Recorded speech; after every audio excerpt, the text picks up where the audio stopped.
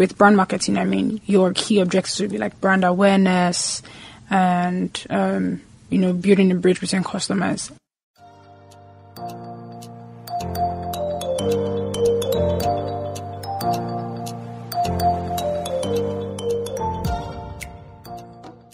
Hello and welcome to the guest segment of the Breakfast Connect on Africa Business Radio. I am Chukwunonso Modi. On today's show, we are discussing the dynamics of growth marketing. What makes it different? What makes it unique? Joining us to have this conversation is someone who has worked in marketing for 3 years with achievements in working with cross-functional teams to achieve marketing and brand development goals. She's a growth marketer for tech companies and the founder of the Tech Marketers Hub. She is the beautiful Feranmi Okafor. Welcome, Feranmi. It's a pleasure to have you here. Thank you, Nonso. Interesting name, though, Feranmi Okafor. I get this all the time. I have mixed parents. Okay. My mom's Yoruba, my dad's Igbo. So. Nice. So you are the true definition of Nigerian unity. Exactly. Okay, so let's talk about you. How did you get into the growth marketing space and how has it been so far for you? Okay, so I've worked in marketing for 3 years. I think for most people who started out in marketing, it was probably from community management, social media management. I started out the same way as well. I would say that in so many ways, I've always worked in marketing. I did a bit of influencer marketing, then I started doing brand marketing for brands, that type of thing. And then I started doing some freelance gigs. And then I was doing social media management, community management. All that. Yeah, so to say. So yeah, but I did get into tech space. I've been there for about a year. Okay. Over a year now. So. Okay. How's the tech space, by the way? How's it? Is it different from... Of course it's different, but then with growth marketing, how has it been for you? I would say that I'm enjoying it. Work-wise, it's more flexible. Okay. Than a lot more industries. I mean, I feel more comfortable. There's a lot to learn, and I like places where there's challenges. So, I mean, I'm a marketer, and I am learning how to code. So, I do a bit of front-end code right now on the side. So, yes, I'm always trying to like improve myself and get better at what I do. So, there's like so much to learn. Like, it's a lot. Yeah, you like challenges. Nice. So now let's go into growth marketing. For those who don't know, what is growth marketing exactly? What does it entail? And then most importantly, what makes it different or unique from other forms of marketing? Okay, so with growth marketing, I would say it's a fairly new field. Okay. But in depth, a short definition would be that it's a data-driven and revenue maximization type of marketing. Like it's very data reliant, because with brand marketing, I mean, your key objectives would be like brand awareness and, building a bridge between customers. My personal definition would be building a bridge between the product and the customer. Okay. But with growth marketing, there's a series of experimentation. A lot of people would say growth hacking, but I think I don't really like to use that word because it can be misinterpreted as a one-way field, and that's not it. There's a lot of experimentation that goes on. You document, you try out new things. You have to really think outside the box half of the time. And so, I mean, with content marketing, you can say it's a bit straightforward. With brand marketing, it's a bit straightforward. But with growth, you're trying out different tools. You're trying out different methodologies at the same time. But it's very data reliant and it's very result driven. So it's all about the numbers, all about the data and all of that. So you said growth hacking.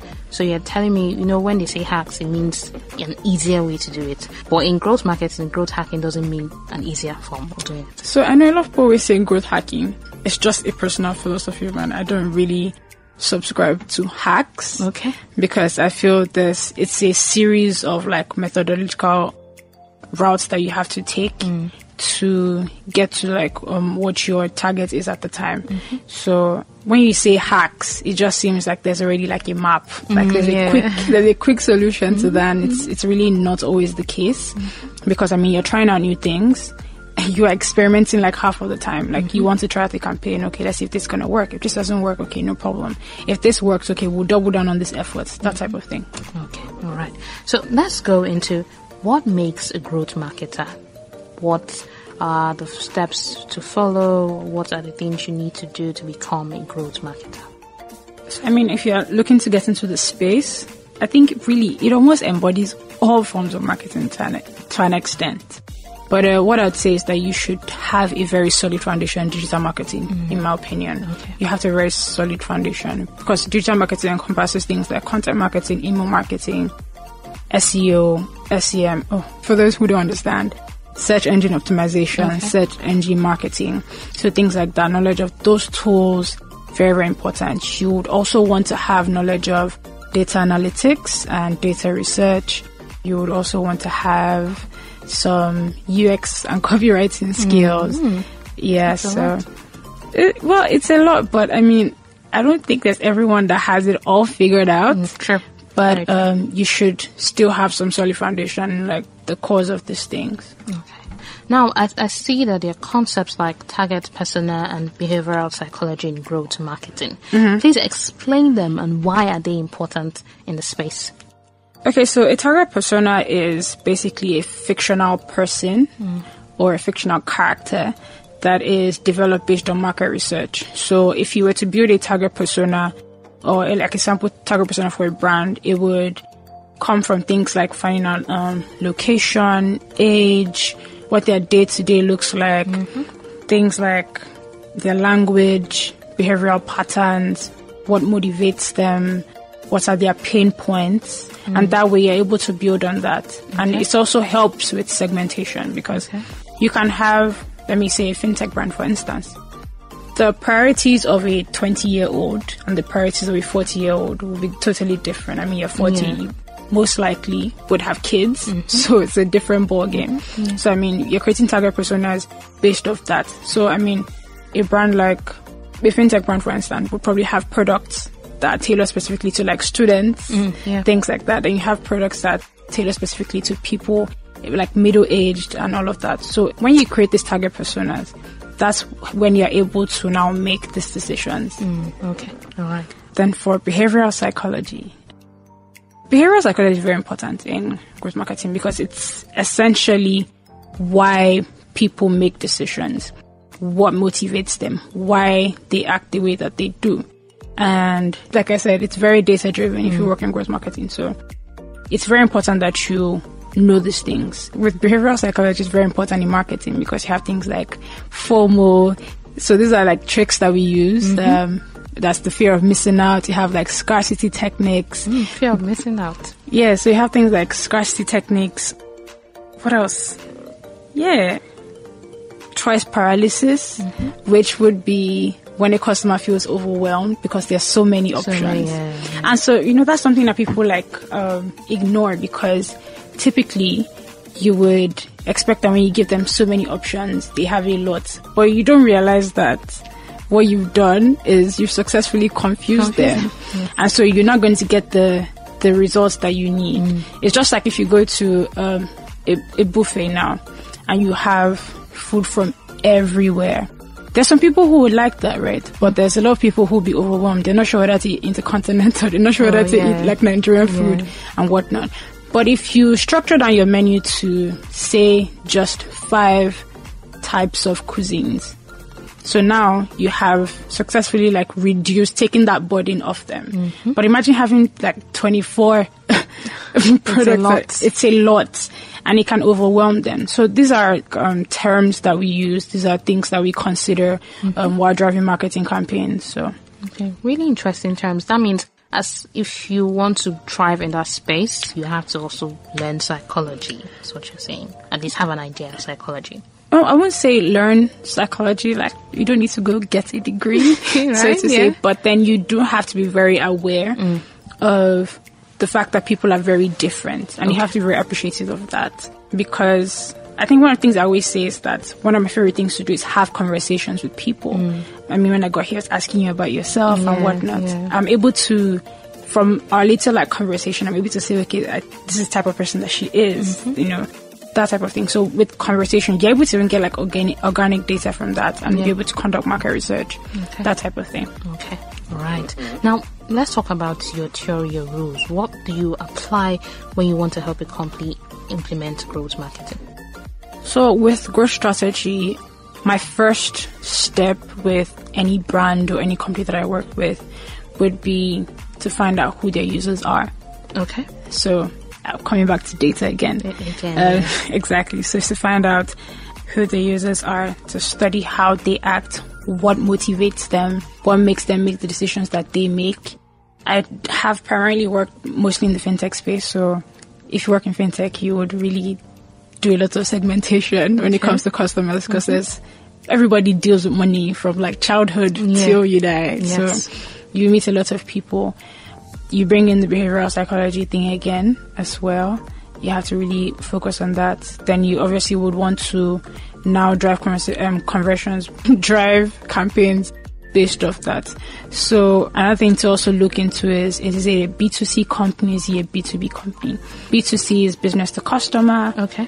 B2B is business to business. Okay. I currently work in a B2B2C company, so yeah, the two of them. It can be, yeah, exactly. So that's like almost every marketer's nightmare to mix the two, because I mean, you are catering to businesses and in turn catering to the customers of those businesses, just B2B2C. So because strategies for that between B2C and B2B, they vary. They're not the same. So some things are similar, some things are standard, like, I mean, the campaigns that you run on social media, whatnot, but in relating to businesses and customers, it's way different.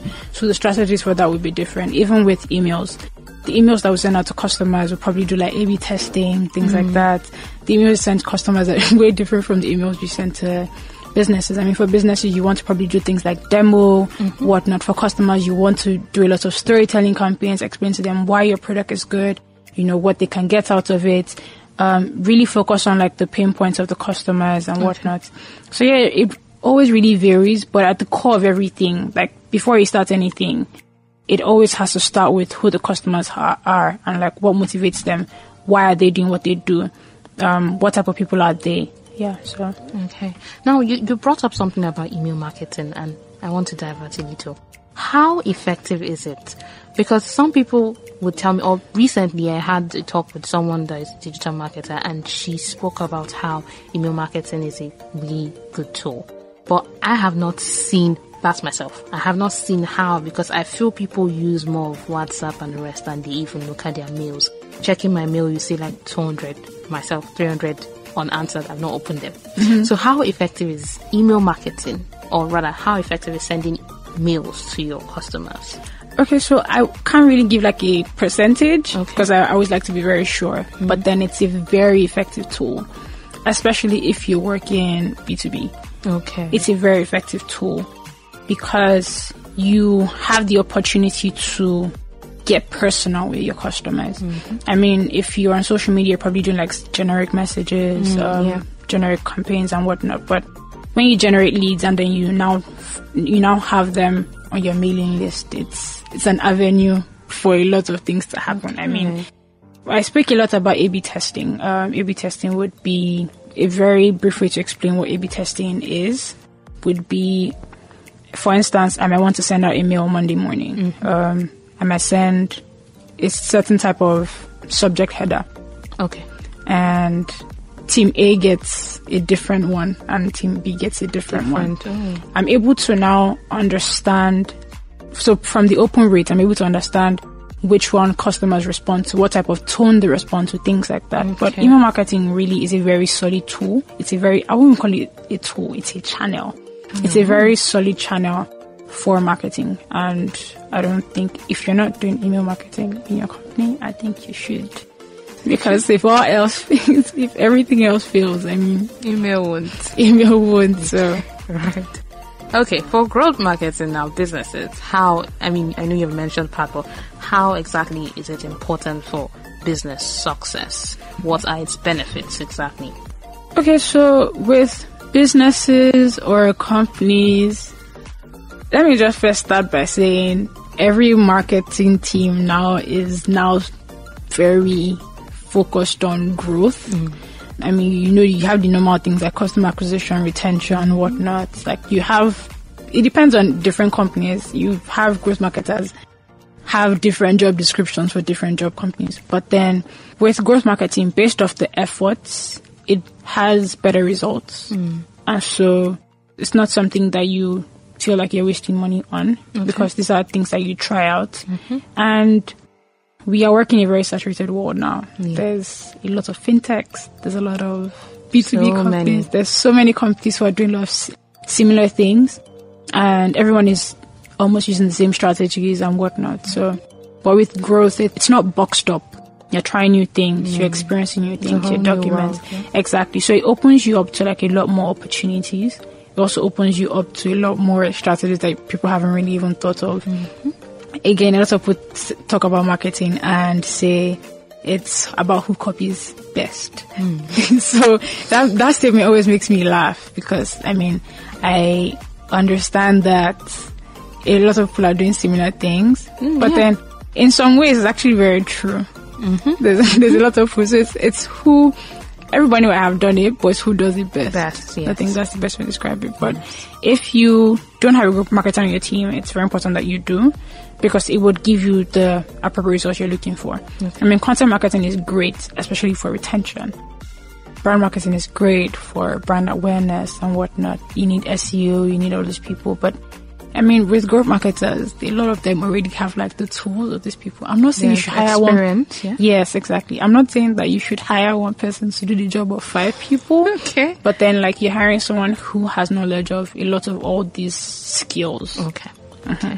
Okay. Now, in your opinion, would you say people have recognized growth marketing as a career? More people now know about it. It's now spread wide. Okay, so I guess I started earlier and I said that growth marketing is a fairly new space, but it has existed for years though. It's just been very like low key.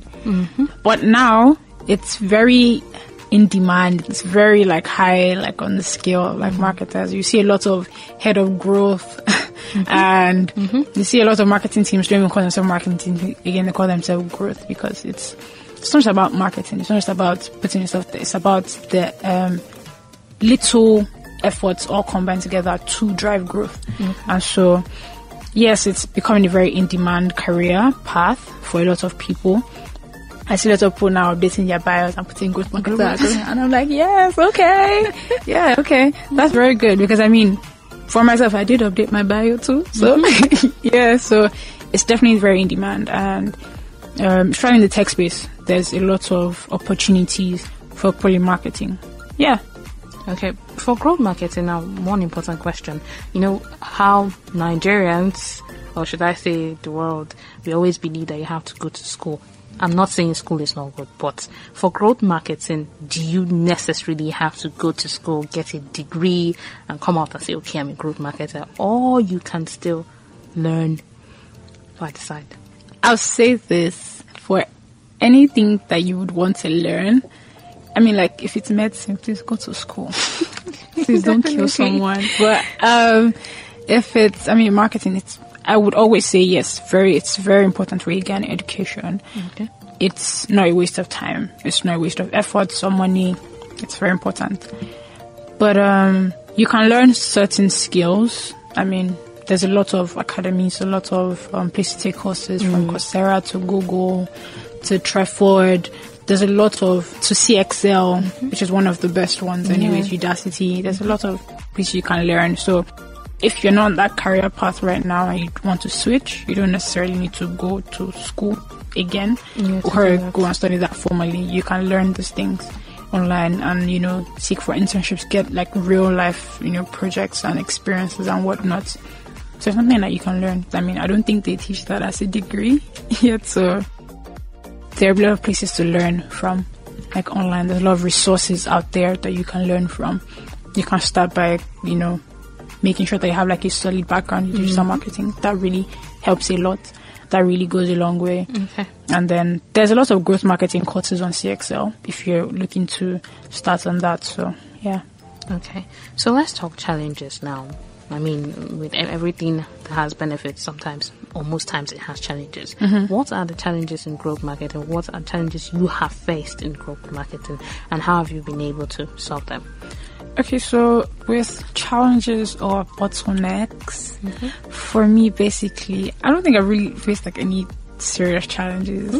Oh, you said you like challenges, so I mean, I don't think I've faced anything that has like really been daunting. Okay. But what I know that a lot of people always talk about is getting access to proper data. Okay. Because as much as you have data knowledge, you can never be as good as data analysts. Like, that's their job. Mm-hmm. So it's always, but I've been very lucky.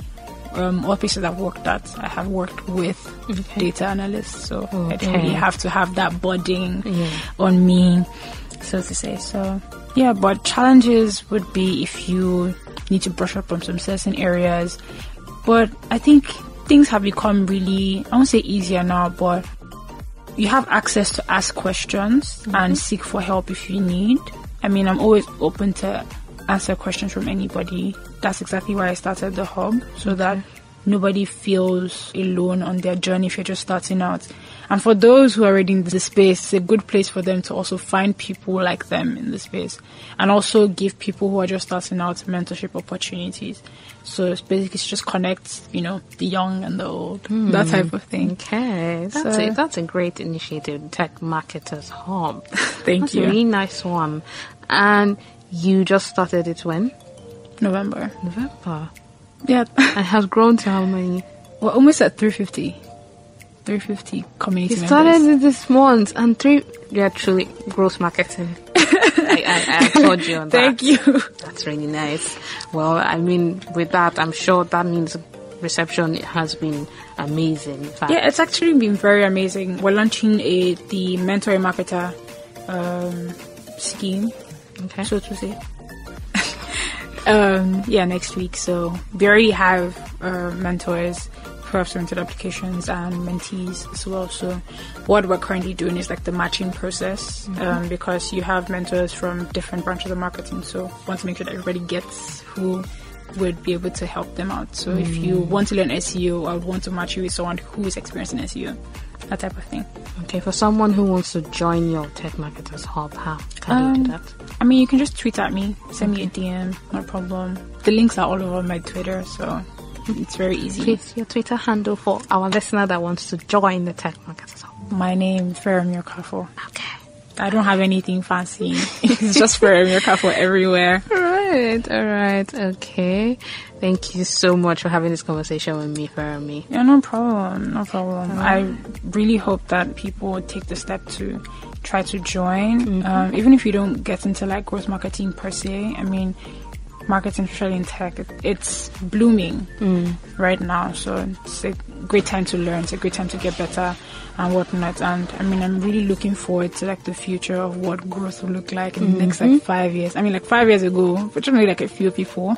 And like now, I'm seeing like there's like this bust. So imagine what it look like in the next 5 years. So I don't know if I should do like a little TLDR for people who are listening, which would be like a summary of everything I have said. Okay, you can. Growth marketing is very data based. It's about revenue maximization. Target personas are fictional personas. That's your ideal client or your ideal user or customer. Behavioral psychology is basically understanding why people are people, how they act, why they do the things that they do. If you're trying to create target personas, you want to do things like audience research. So you do grouping based on age, location, whatnot. You would also identify their pain points, and then you're able to now create these personas. Then what else? First rules, if you're going to implement growth strategy, would be to find out who their users are, what motivates them, the data behind the users, basically. Then under behavioral psychology, you have things like FOMO, social proof. Social proof this is actually very funny because it happens to everybody. If you trust someone and that person buys something from another person, the chances are that you're going to buy the same thing too. So that's why you have things like influencers. Yeah. This is one of the things that we do, where we have influencers post stuff and you see people go and buy stuff. It's because they trust that if this person is buying something from the other person, then that means he has to be legit.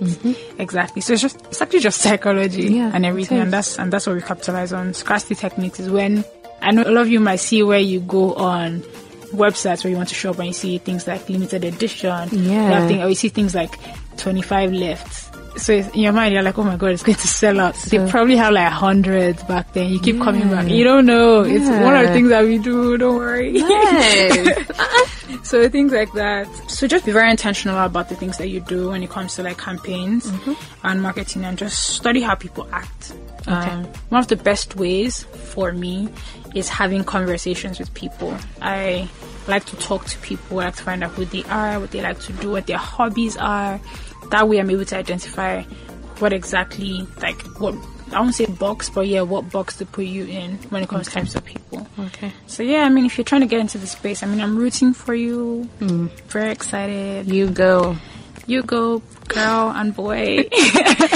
your passion. I mean, you're selling me already on this growth marketing. I might. Yeah, I really love pots. I really love marketing. It's one thing that, I mean, I'm very, very passionate about. I mean, I left law for marketing, and it's something I'm very, very passionate about. So I would, everything on my Twitter is like probably like marketing and content by this time. So. Go on, you can do it. Okay, that was Feranmi Okafor, growth marketer and the founder of the Tech Marketers Hub. Stay tuned for more.